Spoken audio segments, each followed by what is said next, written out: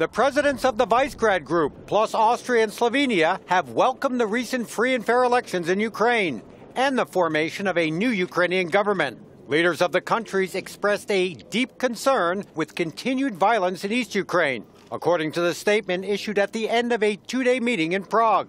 The heads of state said they supported efforts to find a long-term political solution, adding that this must be based on maintaining Ukraine's independence, sovereignty, and territorial integrity.